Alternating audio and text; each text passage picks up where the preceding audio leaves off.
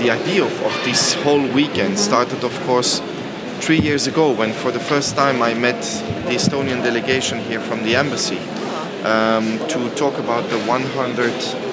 birthday or commemoration of the constitution of Estland in its modern form now. And then, you know, we started working, then there was a network around young composers release that we coupled to the Estonian chamber choir, and there was the fact that we started to think about Arvo Pärt, and we were very much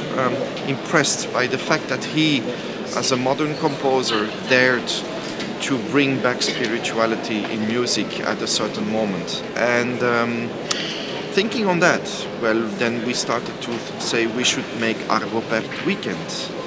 So nowadays we are working on, not only we see the success today and yesterday and the day before, and we felt this huge enthusiasm of the audience, and which made us think that we should do this every 2 years.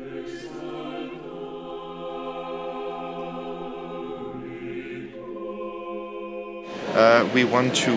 put silence back at the source of music making and bringing to people the possibility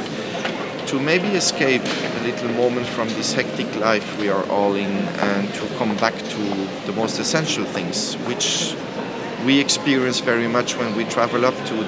the Baltic countries and the Scandinavian countries, because they are huge, nature is always there,